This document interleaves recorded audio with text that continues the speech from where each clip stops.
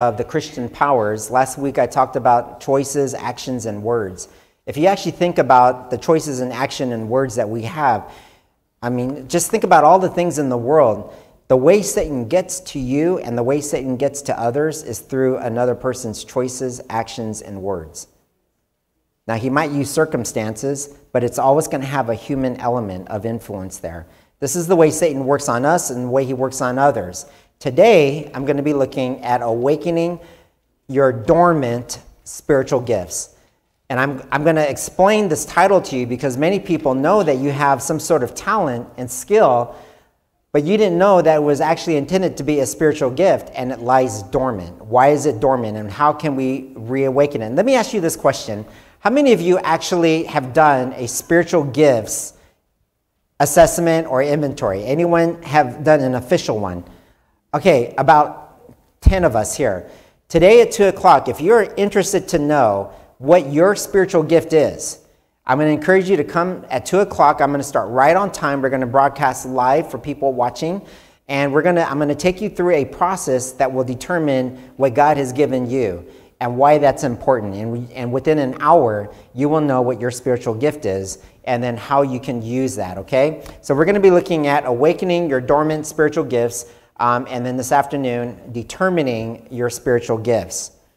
Now, let's go back in time. The Christian age started after Jesus left with the outpouring of the Holy Spirit. When the day of Pentecost came, there were people from all over the world that were in Jerusalem for the Passover, and that's when the Pentecost came. And as many of you read, the Holy Spirit descended on those believers in the form of fire. And it hovered over them, and they began to do incredible things that they've never seen before. They were speaking in tongues. Now, the disciples had the gift of healing because God gave them that authority, but this is the first time they were able to see a manifestation of spiritual gifts in the church itself without Jesus present. Jesus was gone, and now all of a sudden, this new movement is getting a gift of something that they've never seen before. And people were so amazed that they started to write it down. In fact, the Bible tells us in 1 Corinthians chapter 12, verse 7, through the Apostle Paul, that there were so many manifested gifts given to the church that it would profit everyone. It would profit all.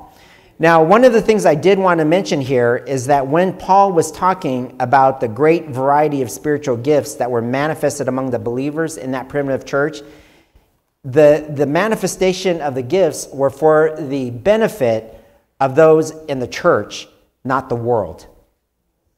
In the church, not the world. As many today have applied it. They believe, many people are saying, that the spiritual gifts were meant to be gifted to the whole world, and that's not true. The spiritual gifts were meant for those who have accepted Jesus as their personal Savior and have come into the body of Jesus Christ. Now, since the great apostasy in the church, since the time when the church developed and evolved to the point where truth was no longer being taught, it seems as if these spiritual gifts have rarely been seen. In other words, they were suppressed. And for this reason, today, many Christians generally believe that the amazing gifts that we've seen in the book of Acts were limited to the period of the primitive church. That they believe what we saw written there by the disciples is something that we won't see ever again. But since the special work of the Holy Spirit was necessary to prepare a people for the first advent of Christ, how much more so for the second advent of Christ? Which means that we will see a resurgence of something miraculous within the church itself. The last days will be more perilous than the past. If you think being fed to the lions and being burned at the stake and being persecuted and being crucified and having your head decapitated was horrible, Jesus says that in the last days, the time of trouble will be even more perilous than what we have seen in history. And it'll be beyond all precedent. In other words, the evil that can come into the hearts and minds of man have not even come to the saturation point. There is more evil that has still yet to be seen. And the object of Satan's attack will be on God's people. We will see the rise of false prophets. And these false prophets will even be able to show such great signs and great wonders and miracles that even if it were possible, you, the very elect, those of you who study God's word, those of you who pray every day could actually be deceived. Now that's serious when you think about it, because that's going to be something convincing. Satan will be very convincing in the last days, but it is prophesied that in these last days, when the people of God retain and reattain their primitive faith, when they reattain the primitive practice of the early church, who get together as family units, get together as brothers and sisters in Christ, and when they begin to pray and they begin to proclaim the commandments of God, when they begin to own the faith of Jesus as their very own, then there will be a latter rain. There will be a latter rain of spiritual gifts, and it will pour like the church has never seen before. Joel chapter 2, verse 23 tells us, "Be glad then, you children of Zion." You are the children of Zion. You are spiritual Israel. God is telling you to be glad, be joyful today. Rejoice in the Lord your God, for he has given you the former rain faithfully. He's talking about the day of Pentecost. If you saw the outpouring of the Holy Spirit and evidence of the day of Pentecost, he says that he will cause rain to come down for you. The former rain will be in the form of the latter rain in the first month. The first month of when? It is the countdown to the end. We are in that first month now. I started out this morning by giving you some horrible news of what's happening in the Supreme Court of the United States. Brothers and sisters, mark my words. We are now on the final march and countdown to the fulfillment of Revelation 13. It is time now for God's people to wake up, discover your spiritual gifts, awaken your dormant energies, and let's finish this work and let's go home. Joel goes on and tells us, "And it shall come to pass afterwards in these last days, I will pour out my Holy Spirit on all flesh." In other words, your sons, your daughters will begin to prophesy. Your old men will dream dreams. Your young men will see visions. So don't disregard when the youth are beginning to rise up and say, we have to go back and see what God has for us. Because revelation of prophecy is always progressive. We might think we know the truth, but God is still have something yet to reveal to us in the future. And it's going to come through the voices of the young people. It's going to come through the voices of the old men. It's going to be from the outpouring of the Holy Spirit that the latter rain will begin to come upon us. It tells us, "And also on my men servant and on my maid servants, I will pour out my spirit in those days." What days is he talking about? Our day today. The Holy Spirit is not gone. It may have been there in the primitive church. It may have been suppressed by Satan through the dark ages. But let me tell you, the last days will see an outpouring of the latter rain. And it shall come to pass that whoever calls on the name of the Lord. Do you notice that? In other words, he's not saying those who are Seventh-day Adventists, those who are Mormon, those who are Jehovah's Witness. It didn't say that. It didn't say those who call my name by Christianity. It doesn't say that. You can be Muslim, you can be Hindu, you can be Buddhist. But God says in the last days, those who call on the name of the Lord will find salvation. There's power in the name of Jesus. And salvation is not limited to Christians. Salvation is for all mankind. Thus saith the Lord. For in Mount Zion and in Jerusalem, are we talking about the real Mount Zion? Are we talking about the real Jerusalem? Are we talking about God's people collectively before he comes again? We are Mount Zion. We are Jerusalem, the city of peace. There shall be deliverance, as the Lord has said, among the remnant, the small few in the last days, whom the Lord has called out to complete his work. The latter rain will come. It will come on a remnant. And people will come from around the world to find salvation under the shadow of the Almighty. And you, who are the royal priesthood, will usher them in through the gates of the city of Zion. The Bible tells us that Satan is not going to be happy. Satan is going to seek and do everything he can to resuppress the spiritual gifts. He knows that his time is very short. He will try to rob you, and he'll use others to rob you. So I'm going to tell you something. Do not let anyone, including do not allow yourself, to take your focus off of Jesus or suppress your spiritual gift. Because there are only two influences in your life: people around you that Satan can use, or your own mind as you look into the mirror. Do not let yourself or do not let others rob you of the gift that God has given you. Now, I'm going to give you something. This is very important. This is a very important secret number one. Here's what Satan's going to do. Okay? Mark my words. If Satan can lead you in your discouragement that he provides you every day, in your discouragement, if he can lead you in your discouragement to take your eyes off of Jesus just for a moment, like he did with Peter as he was walking on water, allow Satan to take your focus just for a second off of Jesus. If he can get you to look at yourself. Number three, if he can get you to dwell on your own unworthiness. I'm not good enough. I didn't sing good enough. I'm not perfect enough. I'm not praying good enough. I'm sitting here, I'm so tired. I keep saying horrible things to my family.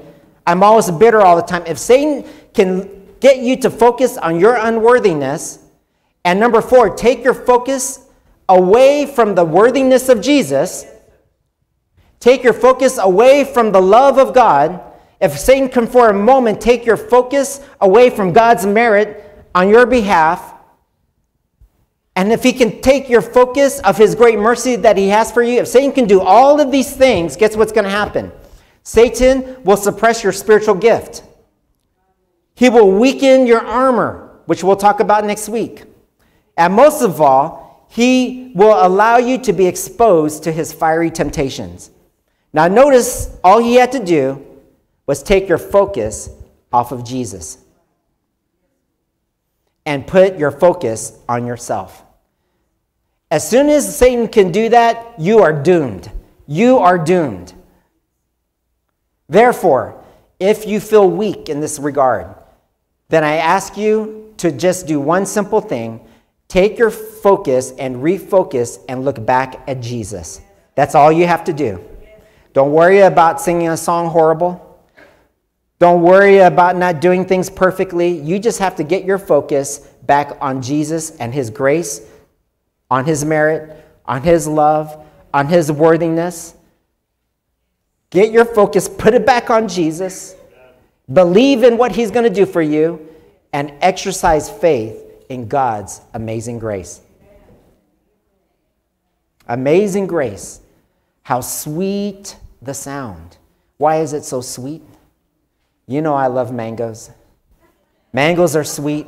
Amazing grace is like a Filipino mango. Okay? It is sweet. It touches me at a very guttural place in my stomach. Amazing grace in Christ has to be just like that. Taste the sweetness of amazing grace. Because I once was lost, but now I'm found. I was blind, but now I see. My sight only saw things when the light of God shined into the darkness. When I'm not looking at Jesus, I'm looking in darkness, and guess what? I'm blind. Look to Jesus, and you have light. And then, what do you do next? You take your next right step towards Jesus. One moment at a time. Lately for me, I sit there and I say, Lord, what do you need me to do? And he says, get up, walk into the kitchen, and get a glass of water. Any of you on a day-to-day, moment-by-moment basis like that?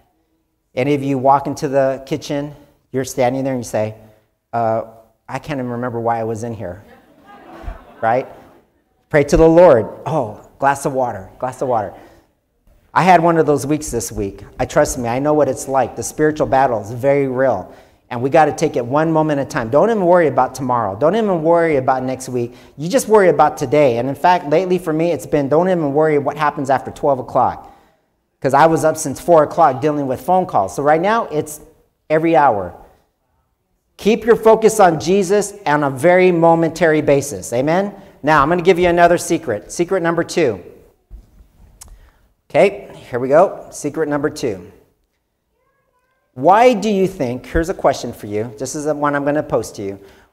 Why do you think Satan works in the shadows? Why do you think he works like a stealth fighter? Okay, number 1, Satan is constantly at work. I want you to know this. Satan does not sleep. He does not tire. He is constantly at work. He is subtle, and many have no idea of the activity that he's doing behind the scenes. Okay, number 2, the people of God must be prepared to stand against Satan with our choices, our actions, and our words, because this is the way Satan likes to work. It's through choices, actions, and words. Okay? Number 3, we have a little delay here. I'm pressing the button. It's not moving, so I'm going to ask my sound guys back there to press it for me. It is this very resistance that Satan dreads. Okay? If you stand and you resist against Satan, Satan will flee. Okay? Number 4. Go ahead and move it forward for me. Satan knows better than we do the limit of his very own power. Did you know that Satan is not all-powerful? Satan actually has limitations. Satan knows better than we do the limit of his own power. He knows how easily he can be overcome if we only resist and face him. Okay? Take a look at number 5. Number 5. Is it going? Okay, that just caught up. You're going to have to fix that projector. Let me turn around. Through divine strength, the weakest saint is more than a match for Satan and all his angels. Okay, now think about this. Through God's divine strength, the very weakest saint. You all feeling like a saint today? Yeah? Everyone should be saying amen. I feel like a saint today, especially after communion. You should be praying that God comes today, okay? But we're still weak, right? In your weakest moment, if you have the divine strength of God, you are more than a match for Satan and his angels. Now, you take 2 of us together with that same faith, and we become a force. You take 3 or 4 of us. This is why God says, 2 or 3 gathered together is strong. You cannot break the bind. In Ecclesiastes, it talks about that. Why? Because when you recognize the power of God and we are combined together, we are a strong force against Satan and his attacks. Now, in the next several weeks, I'm going to be talking about the armor of God. I'm going to talk about the weapons. And I'm going to actually illustrate for you an attack, but you're stronger when you're together. Okay, so you don't want to miss that because I'm actually bringing armor and I'm going to be like shooting darts at people, okay? So you want to see if they can protect each other appropriately. I hope that whoever I have up here is fast enough because I'm going to be shooting some pretty fast darts at the person, okay? Okay, how are we doing here? All right, thank you for working on that back there. Okay, number 6.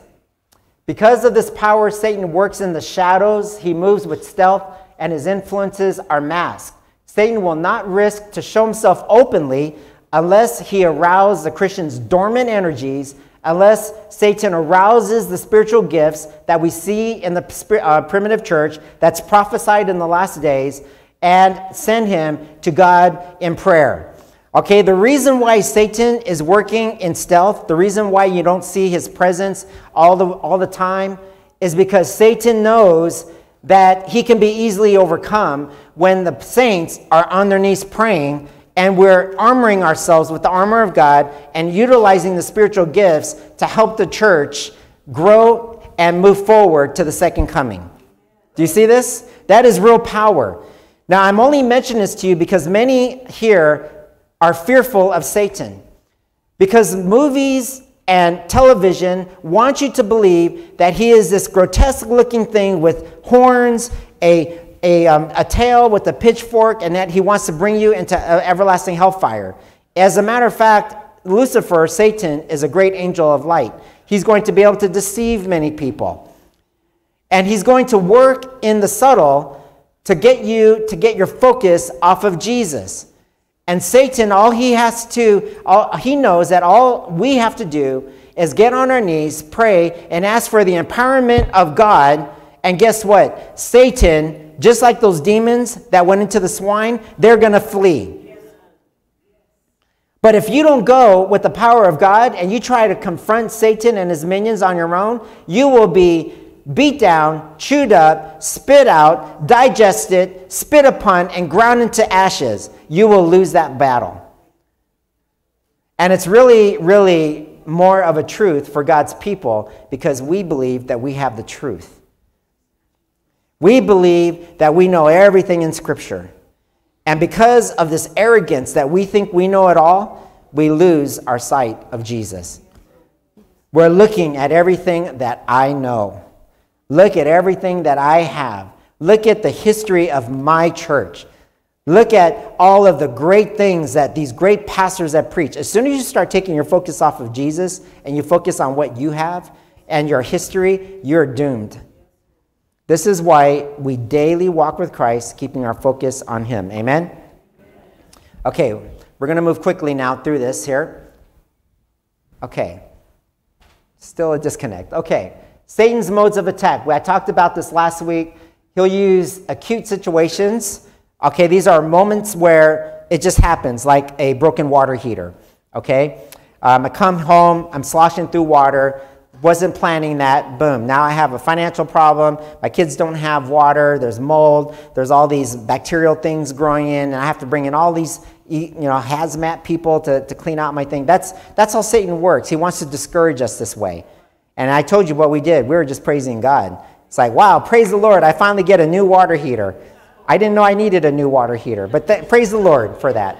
Okay? He'll use circumstances. So we talked about the situations. Circumstances are these chronic situations that we all deal with. For example, our health.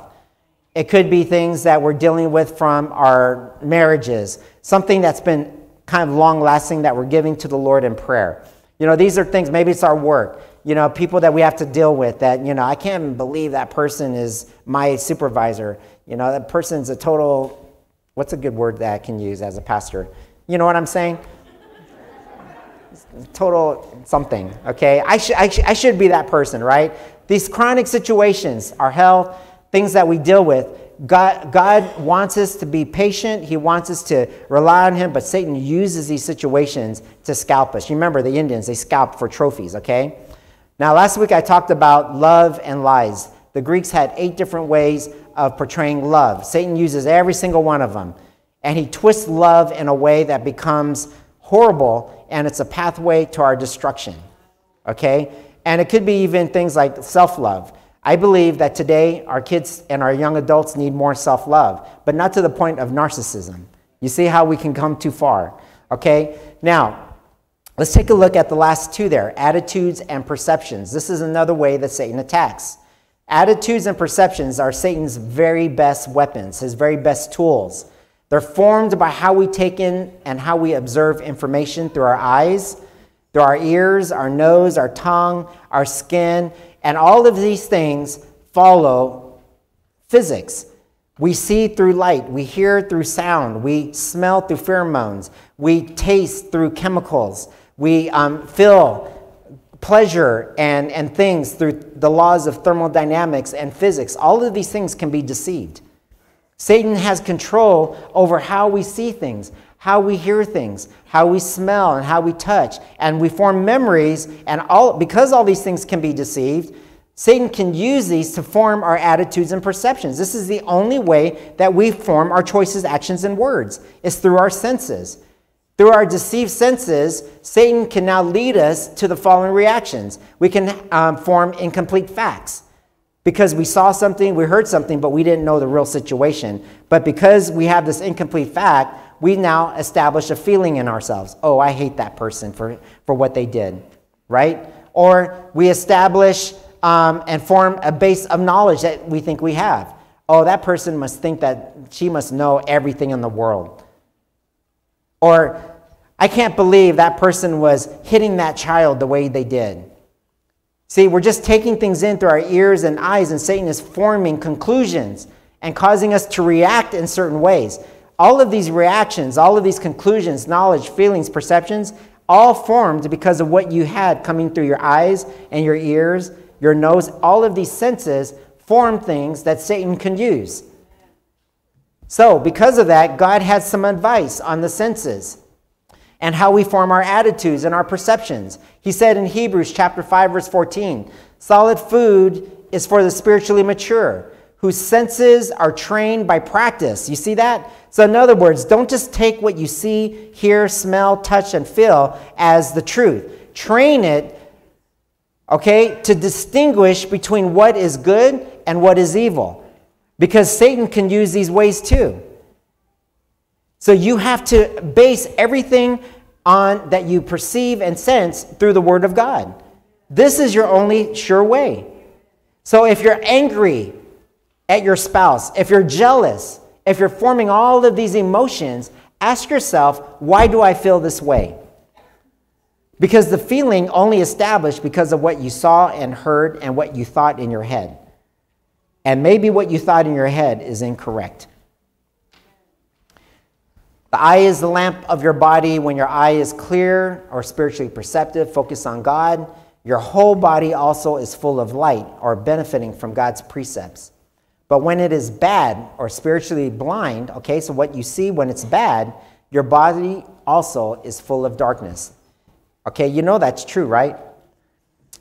So Jesus says, what is the definition of adultery? Is it when I actually have an affair with a married woman?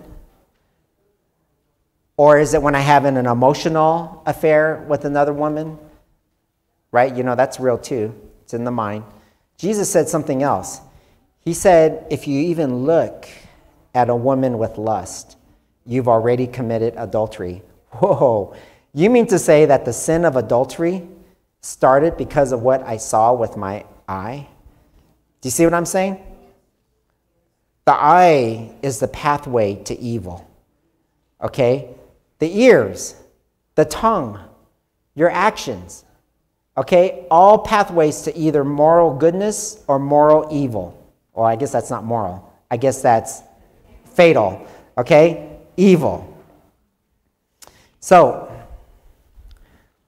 real quick, let me just go through this. This afternoon, we're going to look at 2 o'clock at discovering your spiritual gifts. When we come together, I'm going to be taking a look at some scriptures on how we can formulate our actions, our choices, and our words to help raise and reinvigorate your dormant spiritual gifts. Okay, now many of you, only about 10 people rose their hand. It's not going to be a long workshop. Come, I made some materials. I'm going to have it online. I'm going to broadcast it so you'll have the lecture so you can go back and reread it. But before we end, I want you to write these scriptures down. Okay? This is a scripture on your thoughts and choices. I want you to ponder this between now and 2 o'clock. Mark chapter 7, verse 20 to 23. Mark chapter 7, verse 20 to 23. This is a direct scripture on how we formulate our choices. Okay, I'm going to give you 3 now. Okay, so there's your choices. Let's now look at your words. Remember, your choices, your words, and your actions is what determines your spiritual gift and whether they stay dormant or whether they come alive. You remember the prophecy, if you believe we're in the last days, the spiritual gifts are going to start to pour.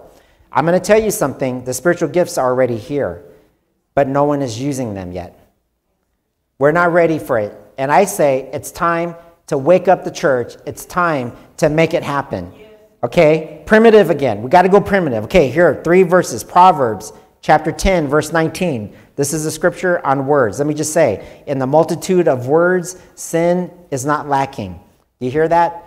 In the multitude of words, sin is not lacking. That means those who talk too much, you're more bound to sin. Right? You say too much, you're going to say something and you're going to step over yourself and you're going to, I did that yesterday. Sorry for that, okay? But he who restrains his lips is wise. Sometimes it's better just to shut up. Just be quiet. Okay? Proverbs 10:19. Okay, you said amen too loud back there. Okay? Proverbs 15:4. Proverbs 15:4, kind words heal, kind words help. You know that's true. Some people's language of love is words of affirmation. Oh, you look so beautiful today. Oh, praise the Lord. Thank you for singing and touching my heart.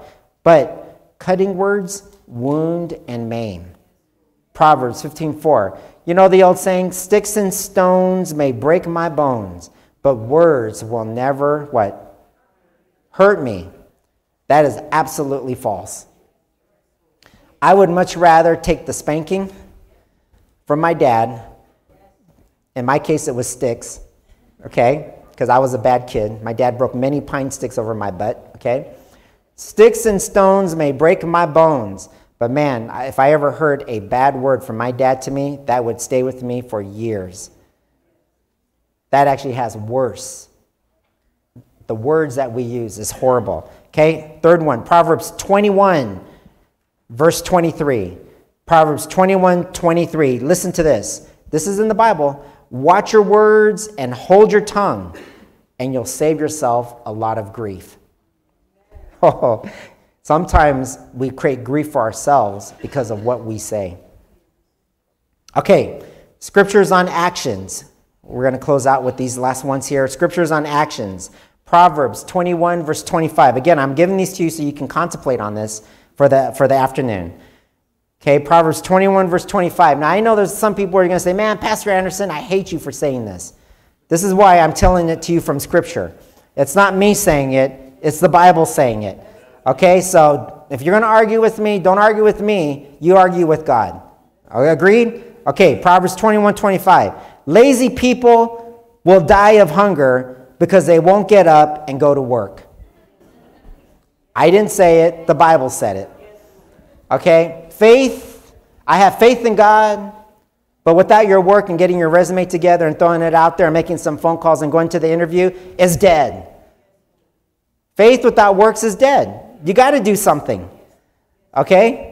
So that's Proverbs 21:25. So in other words, you can pray to God with all you want, with a great righteous faith. But boy, if you don't get up there and start taking that first right step and go into the kitchen and get that water and do the things, faith without your work is nothing.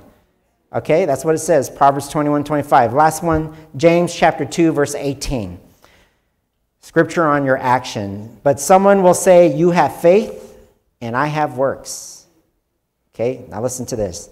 Show me your faith without your works, and I will show you my faith by my works. That's cool.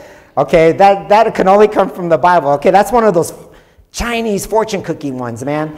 Okay, listen to that again. Someone will say, you have faith and I have works. Okay, listen, Chinese fortune cookie. Show me your faith without your works, and I will show you my faith by my works. That smackdown. That's awesome. I love Scripture, man. Scripture, and that I even read that to you from New King James Version. Okay, so that's just so plain. All right, final one. 1 Corinthians 12, verse 4 through 6, and this is on the spiritual gifts. 1 Corinthians chapter 12, verse 4 through 6. Now there are a variety of gifts, but the same Spirit of God. And there are varieties of service, but the same Lord. And there are varieties of activities, but it is the same God who empowers them all in everyone. Okay, which means that you will have a gift that is needed in the service of God's people in the final days. Okay, do you believe it? Okay, I know this was a lot I gave you in a short little 25 minute. Come back at 2 o'clock, have potluck, don't leave. We have great food today. We're in the Spirit. We're on holy ground. We had an amazing communion. You all feeling good? Come back at 2. We'll see you here, and we're going to talk about spiritual gifts. Let's have a word of prayer. Father in heaven, we thank you for giving us this lesson of perceptions, feelings, and emotions formed through our senses. Lord, help us to use these things for that which is morally good. Help us, Lord, to use our words, actions, and thoughts for righteousness, and help us to use these things to awaken our dormant spiritual gifts. Father, to this end, we pray for everyone here listening online and those of us here present. Thank you for this high Sabbath. In Jesus' name we pray this. Amen.